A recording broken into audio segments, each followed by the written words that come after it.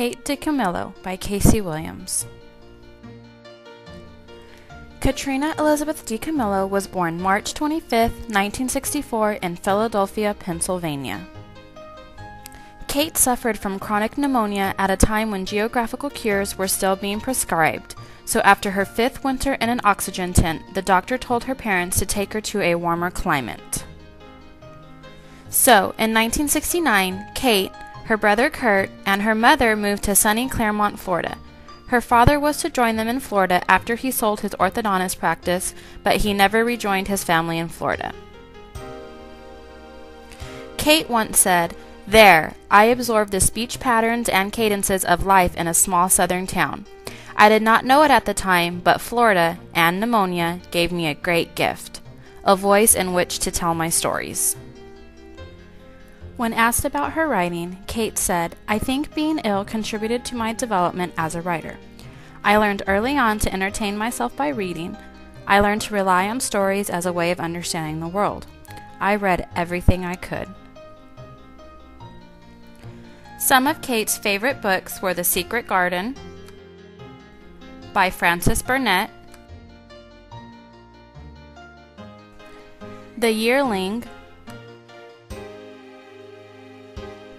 by Marjorie Rawlings, Ribsy by Beverly Cleary, and a book called Somebody Else's Shoes by Florence Lowe. These authors would later become Kate's inspiration with her own writing. E.B. White once said, "All that I hope to say in books, all that I ever hope to say, is that I love the world." Kate Dicamillo says that is the way she feels too. Kate Dicamillo attended the University of Florida and majored in English. That is when she first decided to become a writer. After graduating from the University of Florida, Kate began working various jobs, one being Disney World. At the age of 30, Kate decided to move to Minneapolis, Minnesota. After moving to Minneapolis, Dicamillo began working at the Bookman, a wholesale bookstore.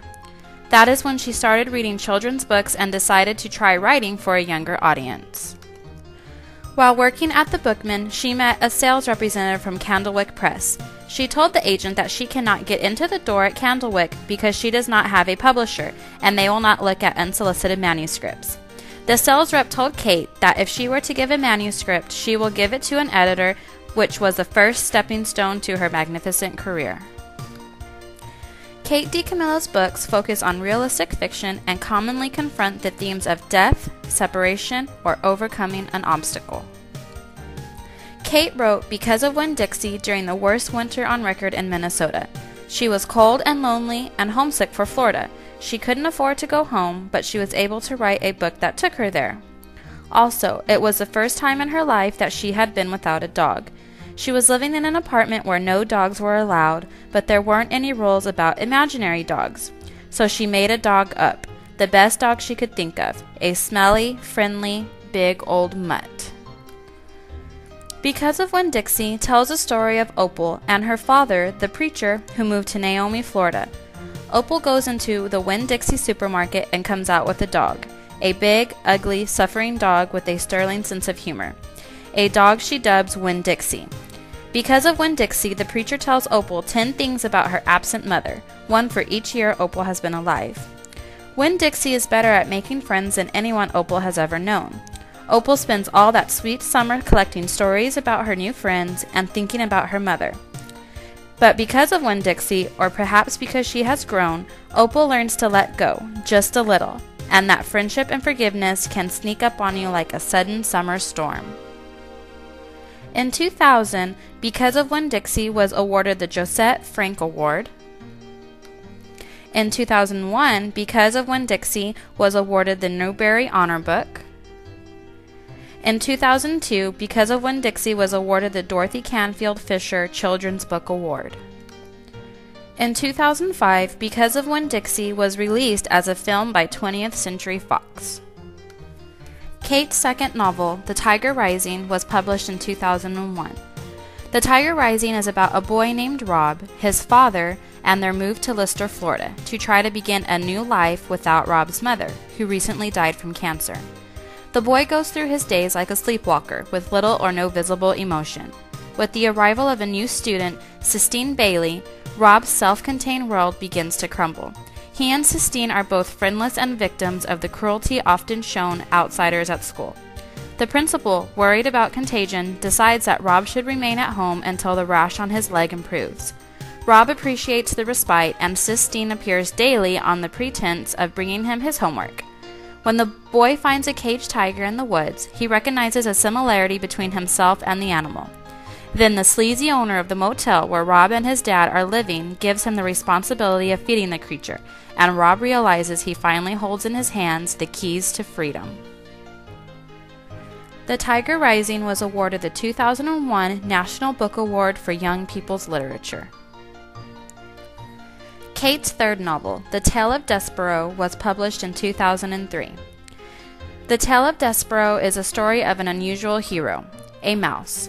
Despero was born with his eyes open and lives his life that way, looking for adventure and love in places other mice fear to go.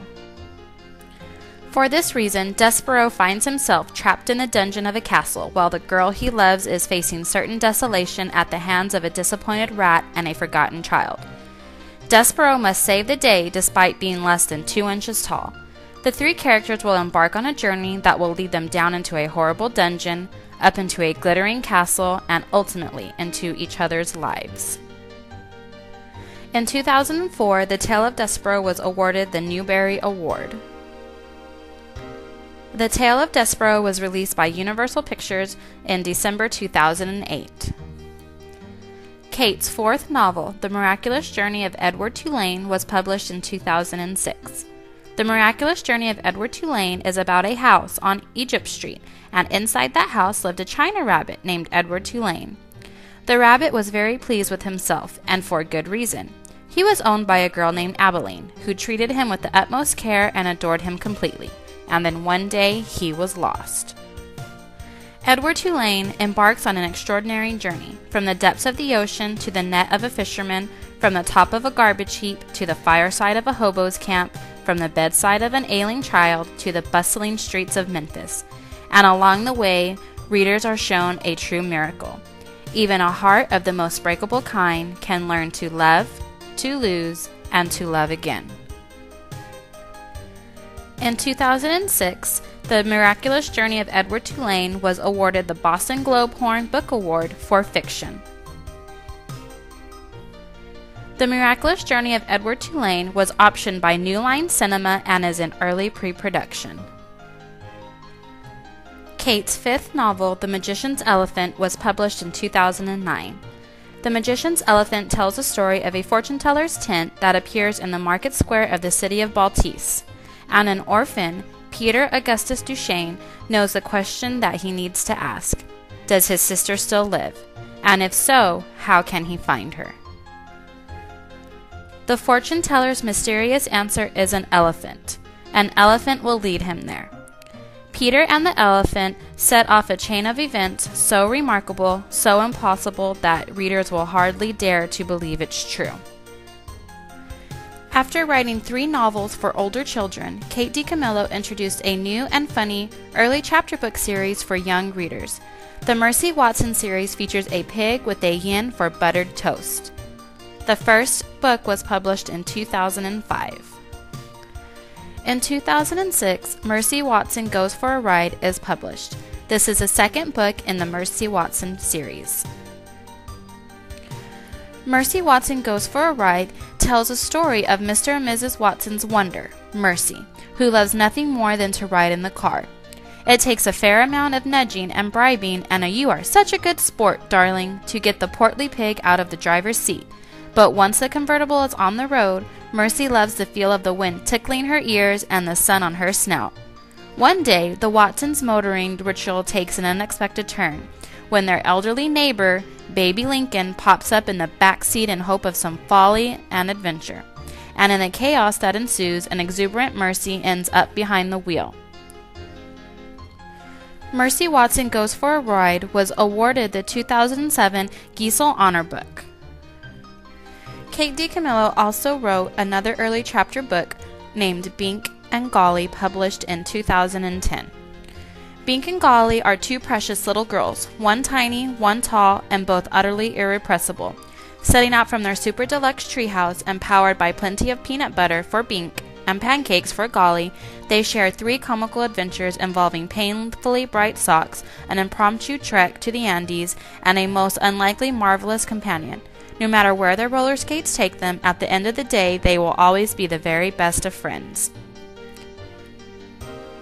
Bink and Golly was awarded the Theodore Giesel Award in 2011. Kate Dicamillo has also written 2 picture books, Great Joy in 2007, and Louise, The Adventures of a Chicken, published in 2008.